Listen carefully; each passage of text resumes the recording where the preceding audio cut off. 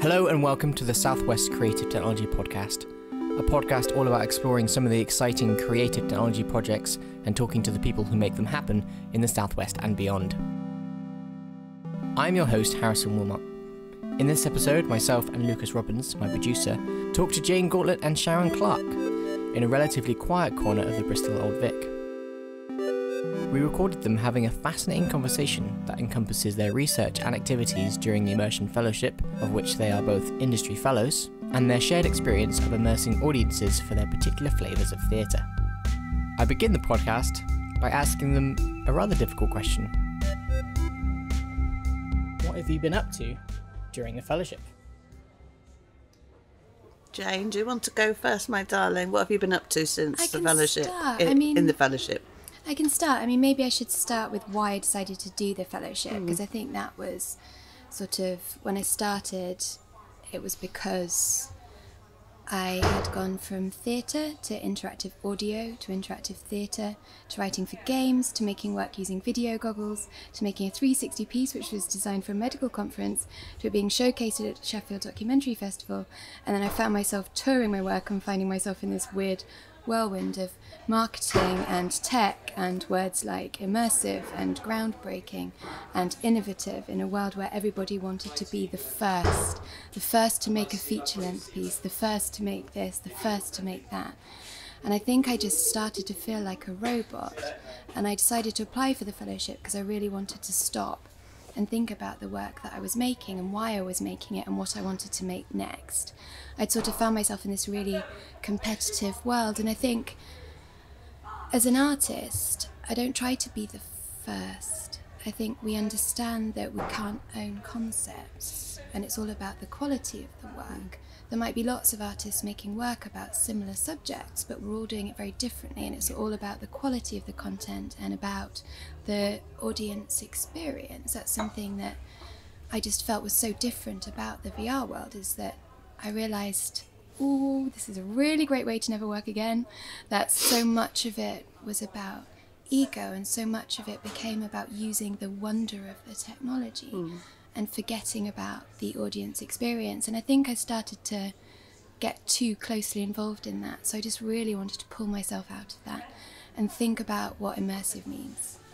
And for me, most of the immersive experiences I've had have been in theatres and at bus stops and on trains and radio plays and podcasts, newspaper articles. So I just really wanted to explore what immersive meant to lots of people. So I talked to lots of theatre makers about what that meant. And to most of them it was a buzzword. One person that I spoke to that's been making interactive theatre for a really long time said that he made a really large-scale performance and he wrote the blurb for it, and then the venue added an immersive experience to the blurb, and he found that really hard. And the reason why he found it hard, which is what I completely understand, is that we shouldn't tell the audience what something's going to be. If you tell someone something's immersive, then it's why do you need to tell them that? Shouldn't it just be immersive? And it's the same with when people say, and that's something that comes up a lot when I've seen VR pieces, is people plonk a headset on my head and say, you are going to love this. That's another massive difference. That never happens when you go to the theatre. Sharon, I can't imagine you standing outside the venue saying, oh, you're really going to love this. And I can imagine what you'd say to anyone that worked at the venue that said that to anyone that came in. You know, for us it's much, well, for me, and I'm just making assumptions, it's more about watching audiences. I like listening to hear what people say about my work in toilet queues. I'd put a dictaphone in the toilet if it was legal, just to hear what people really think. So that was what the fellowship was about for me. And it was also about all sorts of things that I came up regarding ethics. So I found myself in a documentary world, and my background's in charity. I worked for MenCap and Mind for a long time. And just the way people sort of VR and this whole, it's an empathy machine, it's this, it's that, it's going to change this, these huge statements that theatre never makes. You don't read a theatre blurb, it doesn't say, well, you're unlikely to read a theatre blurb that says it's going to change the world or it's going to change people's attitudes. That might be written in a review, but it's never going to be written in the blurbs. And I think that it just really made me think about the impact of storytelling. And I felt like in VR there'd been a lot of work about the impact on the audience, but my thoughts were very much about the impact from the very beginning, the impact of the people whose stories are being told. And I started doing some research into people who've made work about themselves, people who've had work made about them, people who've made work about other people, and audiences that have been impacted by what they've seen. And the reason why is because I've been in that situation. There was a documentary made about me in 2000 and something or other, a long time ago, and it was really odd watching my story told by other people. And the people would stop me in the streets and pity me. And it's like, that wasn't the story I meant to tell. I don't need pity. So it was in response to my own personal experiences, but also in response to the work that I was seeing, what I was seeing happening in these places. I'm also doing an awful lot of talking. I'm sorry, that's me speaking whilst I try to remember everything. It's okay, it's fine. So that was why I did the fellowship. So it was really very much for me as an artist to explore that and to make a plan for the next few years. And I haven't made any work that I've been proud of for a really long time. So I really want to do that. So it was very much research into how I can make something that I feel really proud of and that I feel I'm taking creative risks with. Did your perception of immersion change from before you went into the fellowship and then during and then now during it?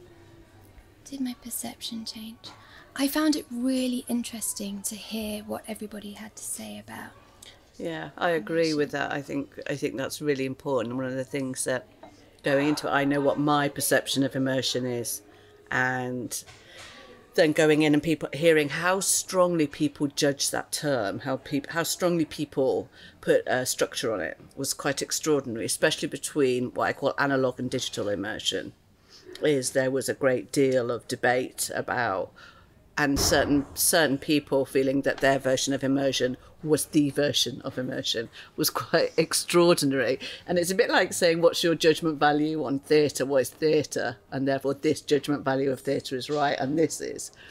So that was very interesting because my perception of immersion didn't change much. But listening to everybody else's, I suddenly realised that there were some constraints that people put upon themselves where immersion was concerned. We should just say we're in the Bristol Vic, which is gorgeous, aren't we? Me and thee, love. And the door that's banging a lot in the background is gents' toilets, because that's where we are, me and Jane. We like to hang around there. We like to hang around the gents' toilets, Bristol Vic. And the zhuzhing noise is people grinding coffee beans. So actually, we are an immersive environment with you sat at home as we speak. So, Sharon, what have you been up to during the fellowship? Don't know why it's made me laugh so much. It's a bit like I've been bunking off school, isn't it? Well, I went in for exactly the same reasons as you, Jane. Once again, we're artists, we do. I was talking about this morning, actually, with somebody else. We tend to throw things at the wall, see if they stick. Yeah. If they don't, we think about it a bit, then we go and do it again. And then we do it again, and then we do it again, until it's approximately near what we wanted. So the fellowship, for me, exactly the same thing, babe, is the luxury of thought, is having some time out to sit. I did a lot of reading, which I don't normally do around practice. Rightly or wrongly, I don't know, but I don't read much around my practice. To do some academic reading, which I've done, but I never really liked it. But this time I did. I found some really interesting, thought-provoking stuff that people have been writing. And just to think about why I do what I do. Why is immersion so important to me? What is immersion to me? What is my own definition about it? And so to sit down and actually have a think and then somehow try and reflect it back out was really interesting. Though at the same time, the arena of do, was never far from me. So also I wanted to make some kind of physical iteration of something that I'd been thinking about, and that was around extending theatre performance. So I'm quite interested now. I'm a playwright ostensibly, straight, what we call in my company, my straight plays. I don't even know what that means. But I have a company where we make immersive theatre, as we know immersive theatre, with digital technology.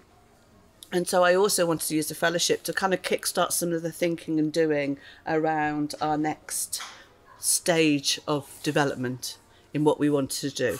So during the fellowship, I was really, really interested in how we extend. Somebody's very busy in the gents' toilets, aren't they? I wonder what's going on in there. We'll go and find that out later, Jane.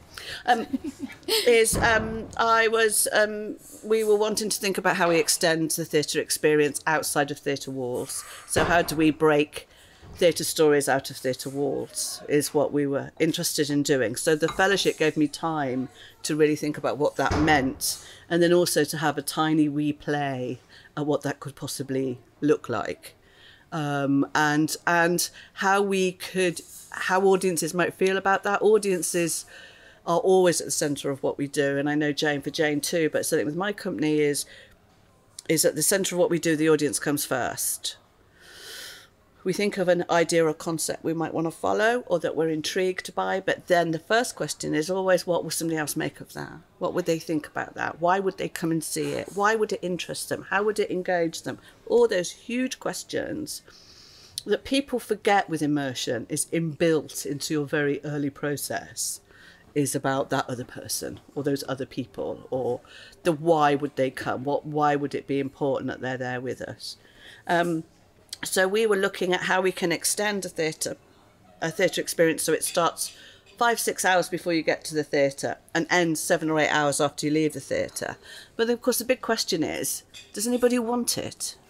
Does anybody want to be spoken to while they're at work? Does anybody want to start a theatre experience while they're doing the hoovering at home or sat on the toilet or having a shower?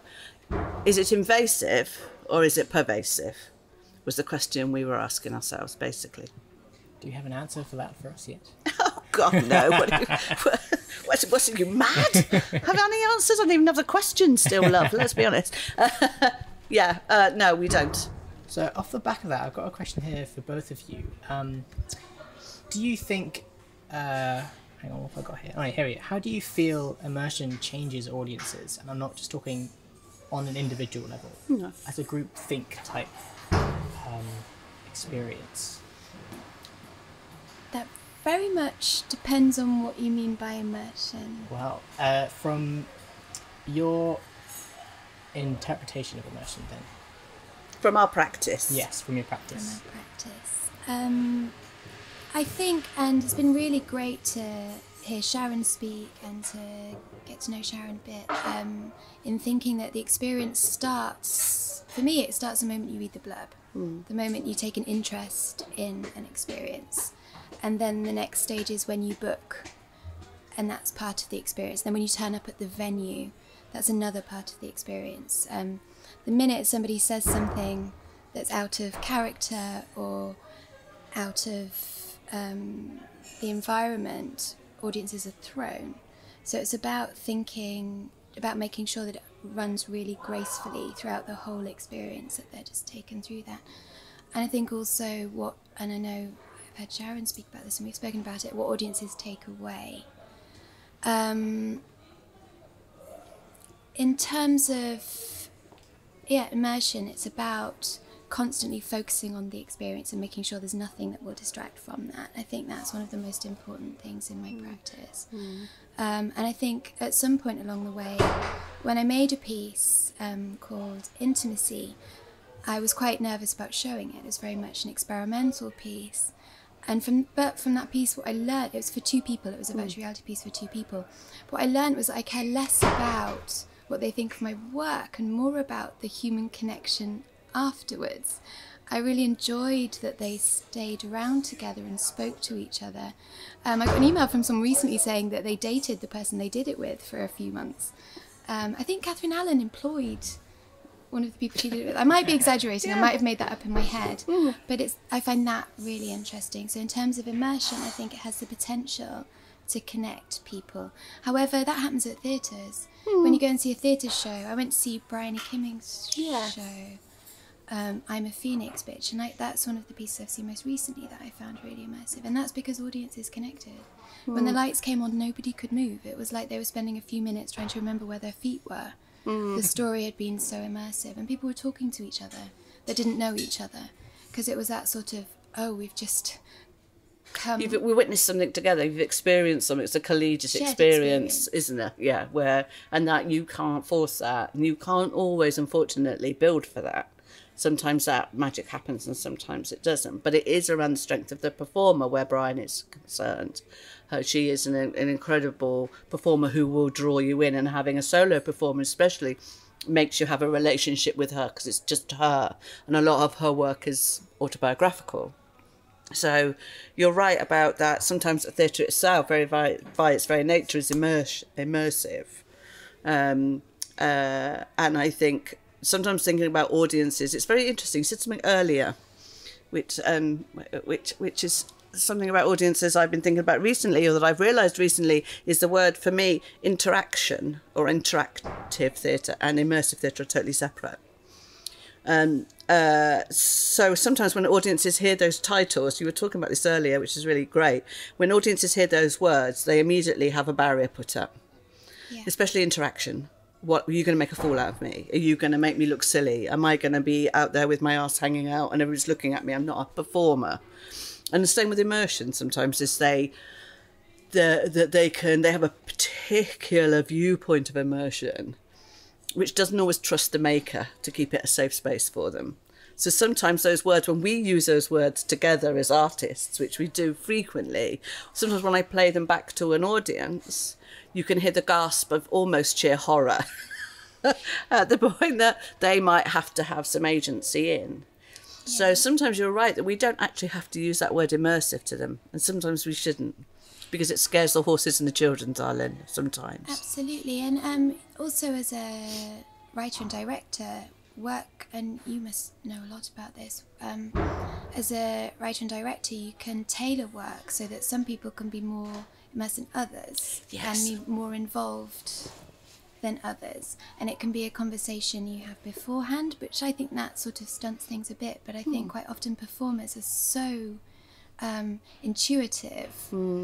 If you work with a really great team of performers and you sort of work on that in rehearsals, you must know much more about this than me, you can work about intuition, because the minute you look at someone, you can usually tell if they want to engage with you. Yes. Even just one word, you can say, oh yeah, and you can see if they want to play with you. You can really, it's really obvious. So it's about that. It's about designing work that accommodates. If people really want to be in, different levels of involvement. Yeah, I think with audiences, you're absolutely right. I think it is about making a piece of work where if they want to get down and dirty and rub their nose in it, they can. And if they're slightly hesitant, that's not fair. That's human nature to be hesitant in that situation. But if they want to be more observant than participant, they can. And I'm controversially maybe, but as an artist working in that field, I feel we should hold both, and that we should be concerned with the levels of comfort that our audiences go through, especially if they're new attenders to immersion. Is you don't want to go full on hardcore immersion straight away. There is something skillful that needs to be done, and I don't know if I've ever got it right yet, because I think it takes a long time to do, where those who want to really sit on the chair and play with the chair and see if there's magic buttons anywhere can do all of that. But those who want to just stand back against a wall and watch that happen, they feel okay to do it, and that we've written and made something where they feel totally at their own level of comfort. They find their own level of engagement. And I think if you try and push it too hard, then that's where it becomes problematic, and you can lose the narrative very easily. Absolutely, and I veer enormously from being really shy to being really boisterous. Yes, so that's a very good point. Dependent on how I'm feeling, and actually when I've been feeling very shy, something which calls itself immersive and interactive immediately becomes the least immersive and interactive piece I've ever seen, because I'm constantly worried that they're going to ask me something. And I'm listening to what's being said so carefully, just in case they quiz me on it, that I'm not in the experience.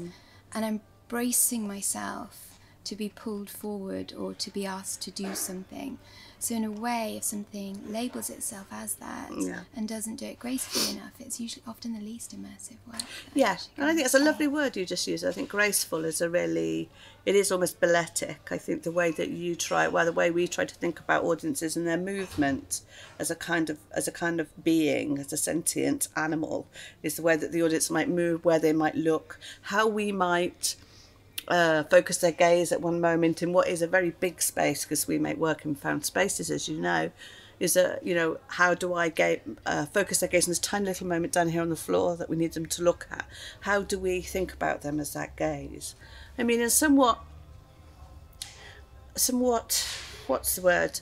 Somewhat concretely or uncreatively, we literally have. I shouldn't really be saying this. I don't know if I should be saying this, but we literally have an Excel spreadsheet of narrative beat on one side and where we think the audience might be, where we want them to be, what we may want them to feel, and how their leveling of engagement is. And then next to it, what's their level of comfort? So if they're being just if there's a moment of pure narrative, purely live performance led, that's it. That's all that's going on at the moment, is I know their level of comfort is going to be very high because they just stood listening. But then if, for instance, we are asking them to pick up what looks like tombstones and put them around their neck and fiddle with something, that could make their level of comfort quite low. So we actually chart it on a chart. And I guess where also, we think, sorry if I missed you saying this, but there's also that, what if they're not doing any of those things? Yes. What if they're trying to get out? Yes, exactly. You sort of have to prepare for all of this. What if they're not? Yeah, what if they're so uncomfortable? And we've had it where, people have felt a little bit faint or just discombobulated, or we did some work in tunnels and somebody felt claustrophobic, is having escape routes for everybody where we can just help them remove themselves from it in a graceful way, again, which is a lovely word. I'm going to nick that off you, Jane. Graceful. And so that the experience and the world we've built isn't collapsed by it. Yeah.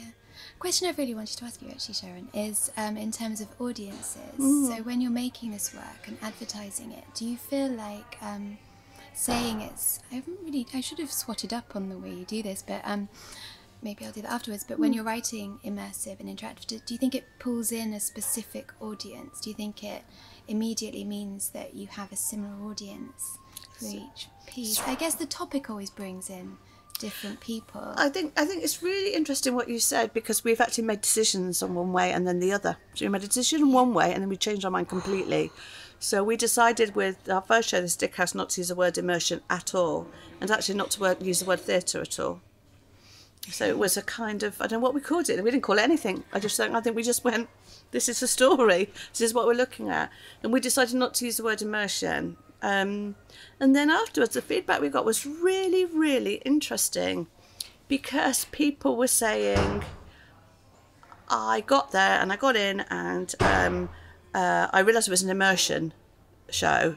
And actually, most of our audience wanted it, immersion. They wanted immersion. So they came out and they said, we wanted you to tell us it was immersion because I've had more people to come. More people. I would have brought more people and gone, this is an extra selling point. It's in a space we've not been in before. I'm going to be told a story. I know it's got film and I know it's got music. And then somebody said to me, but if you'd have said it was immersive, I think 8 mates would have come with me. And then I realised that in Bristol, that Punch Drunk and everybody was punching through in London. But in the Southwest, there wasn't that much immersion being made in found spaces. So actually, we'd lost a little bit of a march on that one. And then we started to call ourselves an immersive theatre company, and then things changed. That's really interesting. Yeah. Do you think it changes with funding when you're writing applications? Yes, it does. Like it absolutely does, because it makes you've got a USP, which we were missing, I think, or that we hadn't really thought about. So with audiences, but it also, I thought it would mean, if we use the word immersion, I thought our audiences would go niche into, like, I don't know, I'm about to say something really horrific there on tape and I won't. But it would go into real sort of that very niche audience who are into technology and are into gaming and, that, I thought, oh God, we're going to... And actually, I was quite surprised at how many, even using the word immersion, we had natives, immersive natives, we call them, those that go to immersion a lot, and then we had a wide spread of people for whom it was their first experience, and that's why they came. It's because they'd never seen immersion before and they didn't know what it was.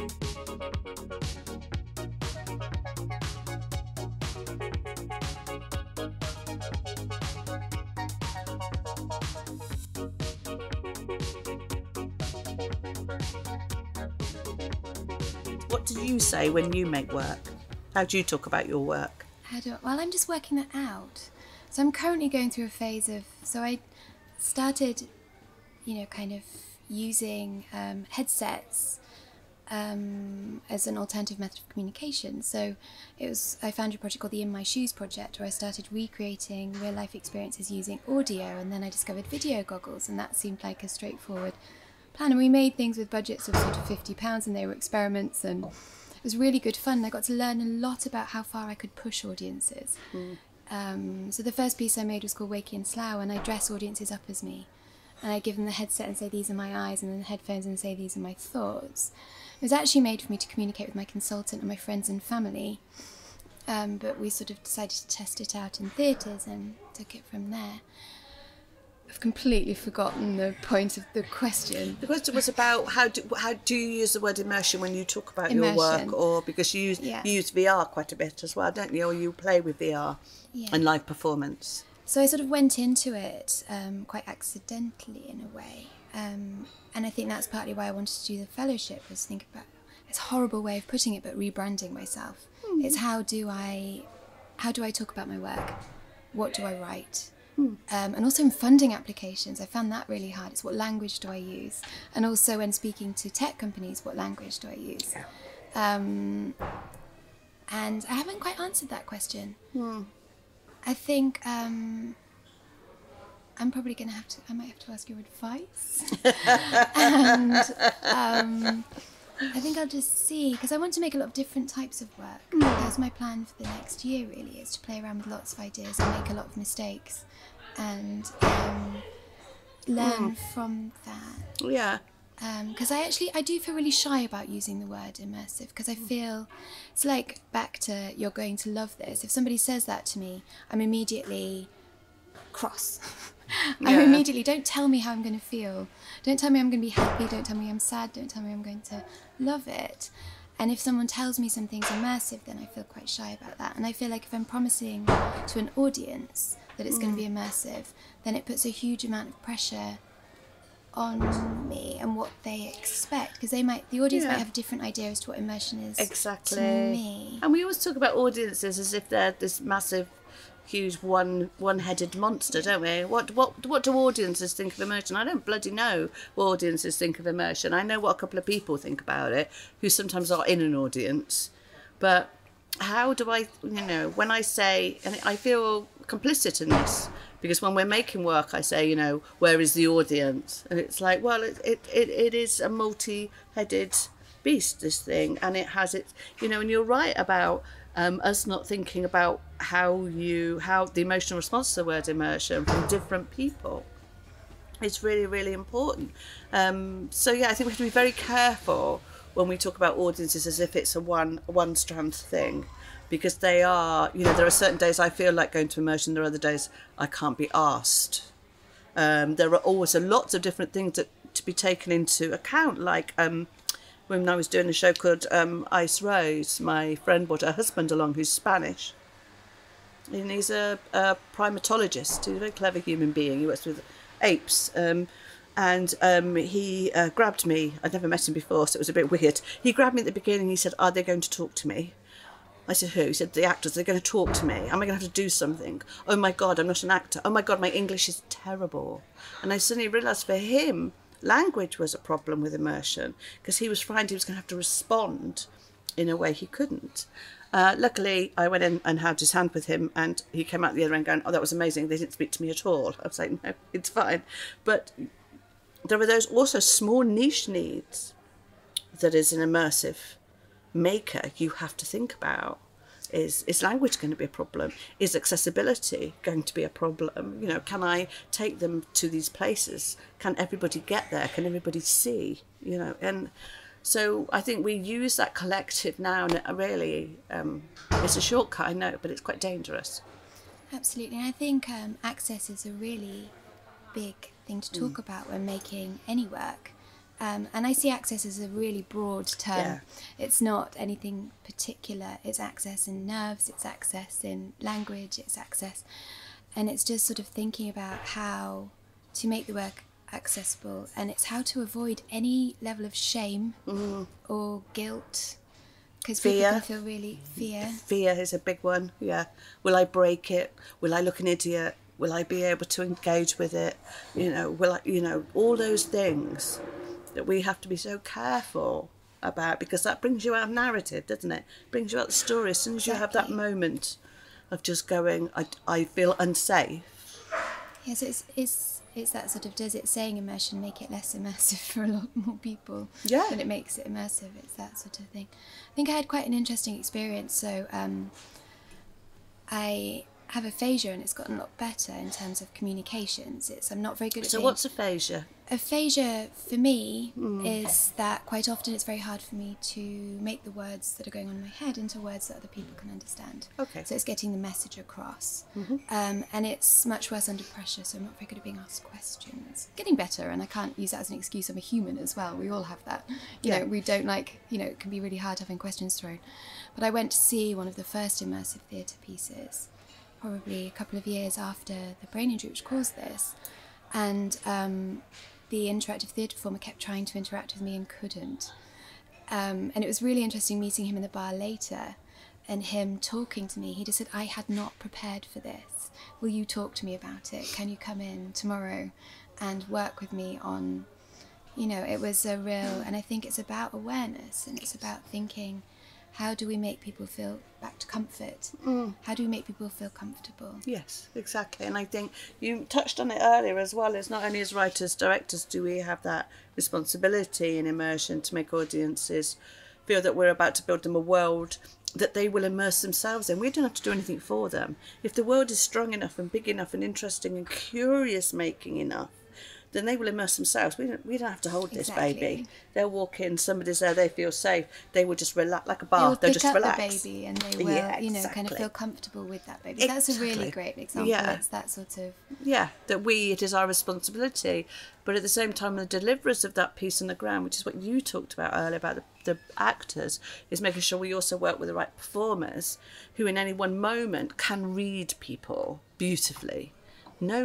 Sometimes actors don't understand this, that in immersion, they also have to be soothsayers and look at somebody and go, it's okay, I can just nod at them because they look really uncomfortable with this. But the guy over there's gagging for me, so I know that I can go over and he will play with me in this moment. Or this whole audience is quite on a quiet side, so fine, I won't push too hard.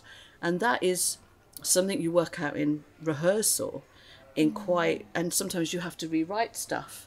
And for those performers, for them to be able to feel that sense of play where they can let go for a minute and be, just talk person to person, not perform, just be in that moment with somebody else. Yeah, I think, I hope this isn't too off topic, but I went to see a really great piece recently. It was at CoLab in London and it was called King and Country. Right. And it's possibly one of the best pieces of theatre in general, I don't even want to say interactive theatre, that I've ever seen, and it's partly because they did some really clever tricks. So I arrived at the venue and I knew the man making it, and I knew that it was him on the door, and he was all in costume in his army uniform, and I said, oh hi, and he just was in character. He didn't even and I figured it was sort of, actually, no, Jane, come on, you're not allowed to hug the soldier. Kind of don't do that. And then I went in and there's a bar and it's all set up in that era, and there are people walking around in suits, and what they're basically doing is testing out how involved you want to be, but they're doing it in a really relaxed environment because it's a bar. I think you did something similar, actually. I think you talked to me about using the public space before. We look at who's alpha, in a way, what we call alpha. We look in the bar, so we do the bar up and then we start from the minute you get in, but in the bar we're all spotting who looks like the alpha female or male in the room, i.e. who's the one who's the most animated, who's the one who is talking to our actress used to give out flowers She'd like a flower salad. She'd go, take a flower, my lovely. And then we'd gauge by how they responded to her what they might do in that room. Exactly. And then feed that back to our actors. Yeah. Exactly. And also the bar staff. So Yes. they'd sort of throw these questions at audiences, and if it was sort of a yes and no answer, it was sort of, oh yeah. And then all of the people in the bar were then performers in the piece alongside other people, but they'd worked out a way to make sure that information was shared. But it was just so clever, and I really tried to catch the actors out, but they were in character the whole time. Even when we were over sort of in one space, I could see the actors still playing character. You know, they were ready to be caught out, and I think that's it. It's don't ever break. And I've heard a lot about this from your work as well. I think it's something you implement in everything that you do as well. Yeah, It's don't. that. Once they're in the well, you take their head, back of their head, you dunk them in the well. Once they're in, they're in. You can't pull them, you can't go half in, half out. It doesn't work with immersion. They've got to be in and the door shut, and we're now here together, and it's 1942 and it's Russia, and that's where we are, and it's okay to be there with us. So yeah.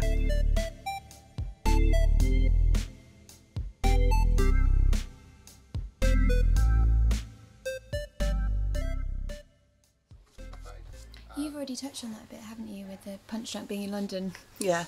and audiences being curious and hungry, and it's also, does it give you license to take more creative risks because you're not being compared? I don't know. That's a really interesting question. I wonder how someone would feel if they came to see your work and then went to see a Punch Drunk show. I think mine was a very poor cousin. No, they would. We don't have a lot of money. I think it's hard to say, because when we were talking about audiences earlier, about thinking about the Southwest, is it once again we run into that problem when we talk about audiences, about they are made up of hundreds of thousands of unique individuals with unique tastes. So it's really hard to say. I think in the Southwest at the moment, in terms of making theatre and making work, let's just leave immersion aside for one moment, but making theatre and making work and making not dance so much, dance isn't doing so well in the Southwest at the moment, but is that it has always had a culture of DIY, do it yourself. It's always had these brave theatre makers who have just gone, do you know what, bugger it, I'm just going to do it myself and get up and do it.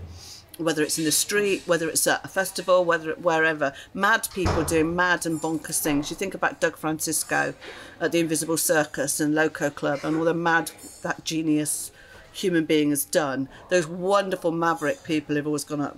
We're great in the Southwest for that. The DIY stuff has been, in terms of interactive work and immersive, has always been the best. Yes. Because it's all about the audience. If you haven't got much of a budget, you have to just kill every darling. Yes. There's no space for ego, there's no space, for trying to be too clever. So actually the DIY approach, I think, can mean that people end up making the best work. I've often found that I've had much better experiences when the work's lower budget and less. Yes, I think that's right. So I think the Southwest, has its own problems because it's such a huge area. So to get from here just to Falmouth in Cornwall is 3 hours by train, and we're in the same ruddy region. And then from Falmouth to Land's End it's another hour or so, something ridiculous. So we are quite segregated and split, and we have sort of Bristol as the big mothership at the gateway. Plymouth is really now becoming extraordinarily vibrant. It always has been vibrant, but now it's people are recognising it for what it is, so that's great. But the collaboration, the DIY always seems to have happened in Bristol, mainly focused there, which is a real shame for the rest of the Southwest, I think, is that because there are great makers. Do you remember during the fellowship, I don't know if you remember this, that first day in Plymouth, and we had that big map. Yes. And we had to put on the map, do you remember? Yeah.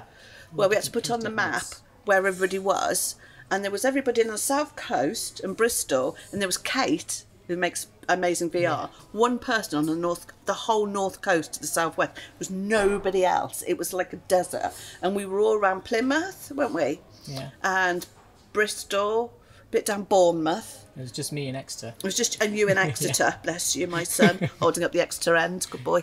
Not anymore. Oh no. Moved to Bristol. And their readers, listeners, is the whole problem with the South West.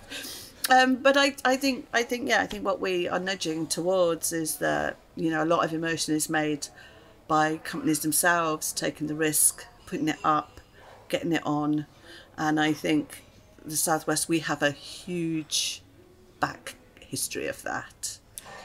Do you think there's more potential for wonder? Because I think that's something I really like to think about when I'm making work, is where's the wonder? And that's something I've seen with a sort of huge shift in VR. You know, people don't feel that wonder. They put a headset on, it's gone. It's all about the content, it's all about the narrative, it's all about the overall experience. And it's the same maybe, you know, kind of watching of the last 10 years, watching interactive theatre and immersive work. The wonder is sort of wearing off, it's putting a lot more pressure on things. And I think, I wonder if that varies enormously regarding different things that people see. I've said that really clunkily, and I'm actually just thinking out loud. No, it's great. Good Do you to think feel out loud. that immersive media has taken the wonder out of traditional theatre and traditional experiences? And that's not so much. I mean, I guess it's if people haven't experienced so much or different types of work. Yeah, it could be. I mean, I can't. Between the four of us, Lucas, the SWCTP fellow producer, is here with us as well, just in case you wonder who the fourth is. Is between the four of us who runs immersive companies in the Southwest. Who can we think of? Well, perhaps I shouldn't do that because it's insulting to people. But I'm just wondering about that landscape, really. Maybe there is a moment where that is something we all look at, is what that landscape looks like, and where we are as a community of audiences and artists, is where is our landscape, and where can we be more collegiate, where can we link up better, where can we, because sometimes I think, especially with something like immersion, which I'm sure you'll talk about with other fellows, is incredibly resource intensive and hungry, and let's be honest guys, bloody expensive, whether it's tech, Absolutely. as you know, Jane, whether it is a big space to put stuff in, you know, getting people in there and dressing it and making that world is really, really expensive. So it could be in the Southwest that there's something where we can share those resources, where we can come together and manage those resources. But I think we do have a very big gung-ho spirit. I just think we need our audiences to come with us, and we haven't quite grown them enough yet. You know, I don't think we've really helped them be as adventurous as they would like to be. I don't think right now. And I think maybe there still is a little bit of a stick where immersion is concerned, and certainly interaction is concerned. Yeah, I kind of come to a logical closure with And that. I that think. has so much potential because it's such a big region. Yes. So many people with very different skills. And perhaps with people with less experience of... But I don't really mean that. That's quite clumsily said. But it means it has the potential, if those connections are made, to make work that's of really interesting quality, to make work that's much more diverse, to make work... Because quite often that's something I've really seen with work that's made for virtual reality. Actually, the best work is generally made by people that sort of ended up using the technology by accident. Yes. Or have never used the technology before. Or, you know, don't come in at it with any particular... You know, sometimes we see really great theatre pieces that are made by people that have come from a completely different... They don't recognise rules or boundaries. They just because they don't know them, so they just break them all the time. Yeah, and that can mean that people make much more unusual, interesting experiences. Yeah. So yeah, I don't know if I can talk about Southwest audiences or artists particularly in any depth, because we're just so massive, and the range of provision is so uneven. So, you know, we are a lumpy, bumpy old region, I think, where that's concerned. But I think there is a huge untapped audience for new experiences. And it's certainly with the advent of digital technology, you know, Jane, you know, the change in the last 6 years alone, where we're coming on with things like Magic Leap and so quickly, is I think if we can just take the labelling off it and just say, come and see something amazing and wonderful, and we will make that happen for you. It doesn't matter how we do it. It doesn't matter how we do it. Doesn't matter that I've used Magic Leap. It doesn't matter that I've used Oculus. It doesn't matter what I've used. But we're going to tell you a story or give you an amazing experience. That is all you really need to know. And this other kind of conversations are for us to talk about, the artists, because they're our tools. But you, the audience, do not need to see our tools. They should be invisible. Yeah, if you go and see a theatre show, it doesn't usually say you will see this on the stage. No.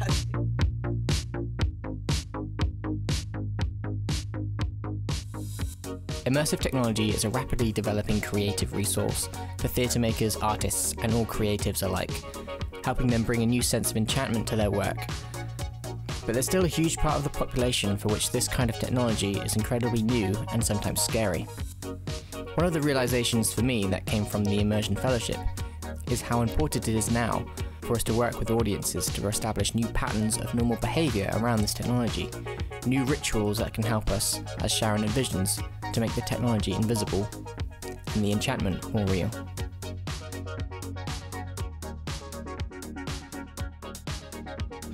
At the moment, I'm on the RSC Magic Leap Fellowship, which means I work with the Royal Shakespeare Company and an augmented reality company called Magic Leap, who are American-based, and I'm looking at, with that fellowship, not immersion so much, but how augmented reality and live performance can sit together in a piece of storytelling. And augmented reality is where you layer a new reality on an existing one. So, for instance, we're all sat together at the Bristol Vic around a table. There's four of us. I can see Jane, I can see you two lovely boys, and I can see the stairs, I can see everything. With augmented reality, I put on a pair of glasses. I can still see you all, and I can hear you, and I can feel you, and I can smell you. You're all very fragrant. And then suddenly what can come out of the floor would be a ghost or a dragon, or stars can come out, or... So it's layered reality, a made reality and existing reality, which I find very, very exciting.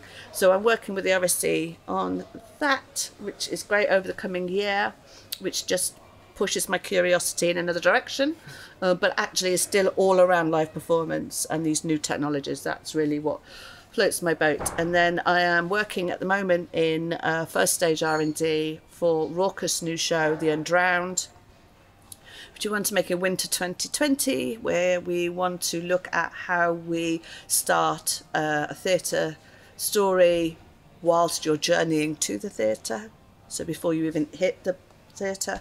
And then we are also looking at building our own space that we will use projection mapping on, and other things that we're known for. So we're looking to push it a little bit harder. What are you up to, Jane? What am I up to? I'm currently working on, my main project is called True Love, and it's about the impact of technology on future relationships, and it's using Magic Leap. So thank you very much, Sharon, for explaining what that is. It's okay. I think I did it very well. Magic Leap have got a lovely little cartoon that shows everything, but obviously we're on a podcast, babe. We can't do that. Yeah, go on. Yeah, sorry. And I did a prototype for it last year in October. I was sent a headset and decided to just run at it. I had a really low budget. I could afford a studio for 2 half days. I worked with an interactive theatre performance. We worked on it for a week. We made it. We took it to Waterman's Arts Centre. We didn't tell anyone about it because I wanted to just show it to people randomly. I didn't want to say, I'm making a piece with Magic Leap, please come. I just wanted to say, we're doing this over here, do you want to join us? And I wasn't sure it would work, so it was a really great test performance.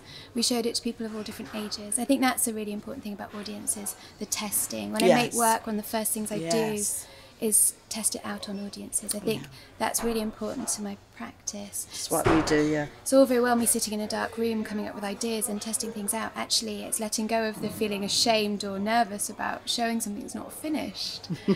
It's basically, I'm going to show this and I'm going to lie down and wait for you to kick me.